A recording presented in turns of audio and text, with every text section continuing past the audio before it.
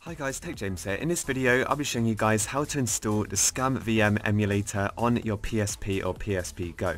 So this emulator works on all custom firmware, so the links are in the description. The first link is just the emulator itself, so if you guys don't know what this is, it's basically like this point and click sort of really old PC game emulator.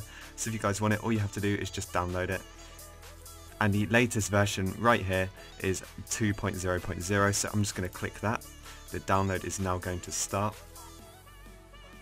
So once you've got the emulator finished, head over to your PC's download folder, and here you will find the emulator and the ROMs you downloaded. So with the emulator, all you want to do is just right click the zip file and then select extract here. And then depending on what format the ROM is, all you want to do is right click and then do extract to and then choose the file name.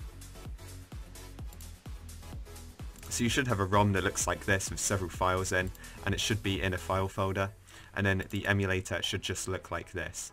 So what you want to do now is go into the emulator folder, and from here you want to create a ROMs folder. To do that, all you have to do, right click, select new folder, and then call it ROMs, all lowercase. Just like that. Then head back over to your downloads folder. Now you can drag your ROM into the emulator, and now simply drag it into the ROMs folder.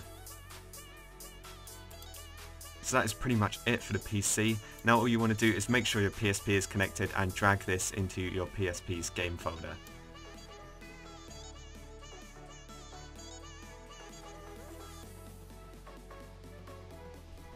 So once that has finished copying across, you can now go ahead and disconnect your PSP from your PC.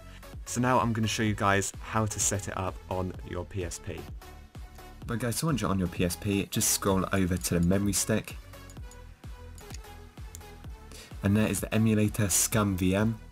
So all you want to do, you will need custom firmware for this, but once you've got it, all you want to do is just press X to launch into it.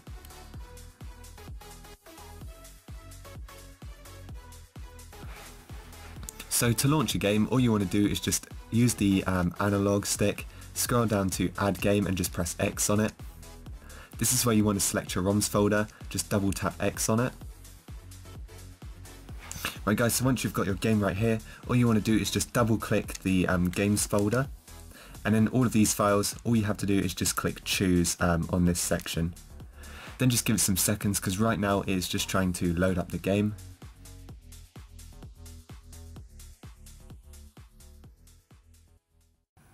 So if you did everything correctly, you will get this message, and basically guys, from here you can just configure stuff like graphics, audio. I'm just going to leave it how it is. So if you guys are happy with this, all you want to do is just click X on OK. Now what you want to do is just click start. So it's now just going to load the game. The games have full working sound, they play at full speed, everything like that, just how they would on the computer.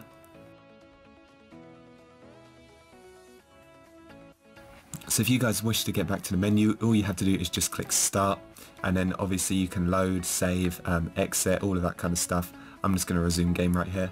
So I've got Indiana Jones and the Fate of Atlantis. Never played any of these games before, but maybe some of them are good, I'm not too sure. Also if you press select, it will just bring up like a mini keyboard where you can input text and stuff like that. So as you can see, it's literally just like a PC point and click game. You point with the analog stick and you press X to go there. There's lots of kind of stuff you can do like that. I'm not really too sure what I'm supposed to be doing in this game because I've never played it before. But anyway, that is pretty much it for this video. So if you guys enjoyed, make sure you like and subscribe, and I'll see you guys in the next one.